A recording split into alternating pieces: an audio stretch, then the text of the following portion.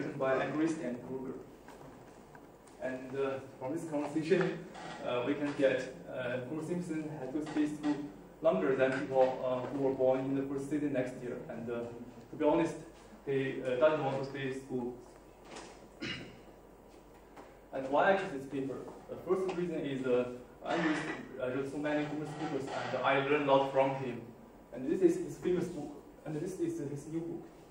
And the second reason is this paper introduced a fantastic I-wave instrument variable. It's preventing people to try to find the instrument variable. And the third reason is this paper is related to my research. For example, now I'm doing the return of school in Italy, Taiwan, and China. That's the introduction. This is entry rules. In American, primary school starts in September every year, and the students who attend 6 years old by the next January can go to school in September. And the second is a compulsory school law. Students cannot leave school until they are 16 years old.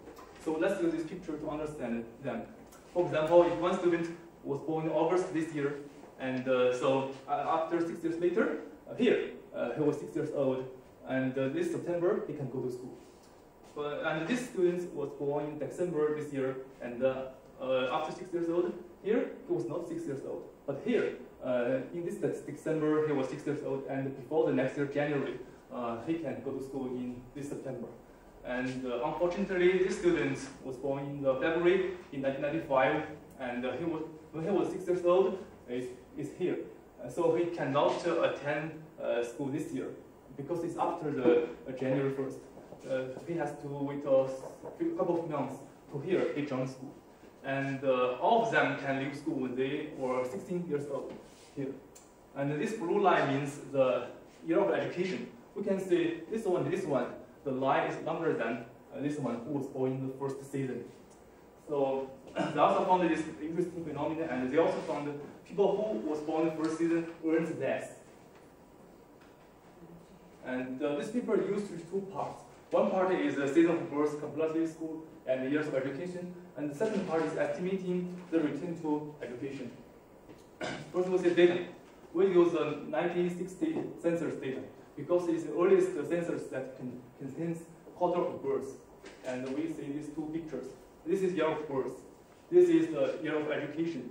And 1, 2, 3, 4 means first quarter, second quarter, and so on. We can see the year of education increased during the whole period. And people who was born in the first season earns less than people who was born in the fourth season. Also, this picture, people who was born in the first quarter earn least. But why the year of education decreased during their period? Because at that time there was a Vietnam War, and so many students, when they were 15 years old, they left school and joined the army. This is model. NA means moving average, and E means the average year of education. Why we use the moving average here? Because this term, this is the time series term, and it may contain the other period arrows. We must subtract it, so we use E minus NA. And this is enough. But the most important part here is lambda. Lambda is a birth effect relative to the fourth quarter. If you do regression to this equation, you can get this one, this picture. This is not lambda, this is beta. I'm sorry, I'm a mistake. This is beta. And this is beta. We just consider this part and this part. We can say people who was born in the first season, so effect is 1.9% less than people who was born in the fourth season. And for the college graduate, this effect are not so strong. And we all know this for graduate student was not constrained by the compulsory school laws. So they also ask questions. They want to find whether the compulsory school laws really have effect. Yes, the answer is yes. In some states, in American, the school leaving age is 17 or 19. And compared with the school leaving age is 16 years old, that become a natural experiment. So, and they find the result, the later one has a high drop rate than the former one. And this is also the conclusion of the first part. The second question is, why do the compulsory school laws work? For one reason is a young worker must obtain their work permit. and this is guaranteed by the school. And the second is parents who fail to send their students to school, they may be punished by the government. So this is the first part of this paper. And this is the second part. First, we see data. And the data we use here is like this picture. We can say people who was born in the first season earn least in this picture. And people who are old, they earn much than people who are young. So we all know which age is related to the age. So we want to cancel this effect. Just we choose these people who are 40 to 49 years old people. This is our data. And this Minzer equation. Minzer equation, we can use this equation to estimate the return to education. And this is log of wage. This is education, and this is experience squares, and ability. We cannot we cannot test the people's ability. Also, we can use the IQ test, but it's personal secret. And for example, if I have a low IQ test, I don't want to tell anybody. So if we put the probability into the residue, it becomes a short model. And we do know the education level are correlated with the ability. So this time, what can we do? This is general equation. For example, if x is uncorrelated with u, now I think we can use the instrumental variable. As I mentioned, this is iv, and this is z. If z is uncorrelated with u here, in theory, z can be an instrumental variable, and we can learn more information from this book by Woodridge. And this is PV model. It's easier than the paper's model, but they are similar. And y means year and q means a quarter. And if we do the regression to this first equation, we can get this picture. We can get the whole life estimator here. And before the author used the two-stage squares, he just used a weird estimator. Actually, this is an IV, single IV. And in this case, word estimator is equal to difference of the log of wage over the difference education. And here, the result is here, just here. And it is bigger than the OLS estimator. And then the author used two-stage squares. And to the regression, the result, there are three conclusions. The first, comparative school loss increased education attainment. And the second is two-stage squares is slightly larger than OLS estimators. We can find it later. And the third is it demonstrates the lower returns to schooling for black people when compared to whites. Anglers like to do research about black people. You can find it in another book, in another papers. And this is I mentioned in the second conclusion. We just notice this line, this blue line.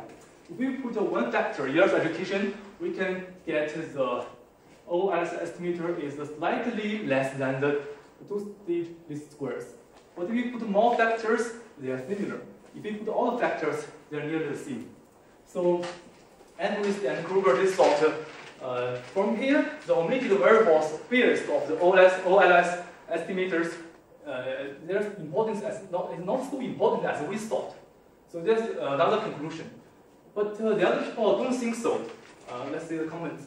The most famous paper by these three professors published in the JASA in 1995, they think their analysis IV is so weak because they just use the same data and estimated the model with the data, and the result, standard error was 50% larger. Also, the other two professors think this IV sometimes is so strong. So, in response to about studies, Andrews introduced another method we call the SSIV. And he also used the same data and used a new method to get the same result. But also, the three professors, Founder, Jagger, and Baker, they don't trust this method. And you can learn more information in this paper. The author are Chinese. And all of this, Andrews' paper have some problems. It's broadened our horizons to find some IVs. And for example, we have a new idea to find IVs like twins, education level parents. And recently I was shocked by the new IVs, is in vitro fertilization. And this is new, this is the IZA working paper. You can find it, fertilization effects on female labor supply and education. So after reading this paper, what can we learn from this paper? Is it useful to our study or research? Let's see the future work. We can use it, the return to schooling in education. We can use the season as IOE. This is I did last year, for example, because at the time I'm not familiar with IOE, I just use OLS and the region and the gender. I found the people who come from the north part, they have a higher education and earn much than people who come from the southern part of Italy. And yes, we can use, this time we can use IOE such as seasons. And the second is about seasons affect the football player income and performance. About 6 years ago, I read an article. It said female football player may have more chance to be born in the winter or at the end of the football season. So I made two assumptions recently. One is winter-born babies have a high oxygen capacity. And the second is baby who was born at the end of football season may have a gift in playing football. That sounds hilarious. But if you look at the list of winners of the FIFA World Football Players of the Year, you may find 15 of them were born in the winter or at the end of the football season. For example, Roberto Baggio, who was born in February, and he is my favorite football player. And in Argentina, the June is a winter, and also is the end of football season. And Leo Messi was born in the June. And also the same situation happened in Brazil. And I know I need more data to do this, and it seems naive. But maybe I can go further in this research. And the people who have idea about this work and this work, I do like we can discuss. I'm glad to discuss with you after class. This is my email address. And another thing is these papers after January will hold the workshop in Italy next year. And if you are interested in his area, can find more information in his personal website. Thank you for listening. Thank you.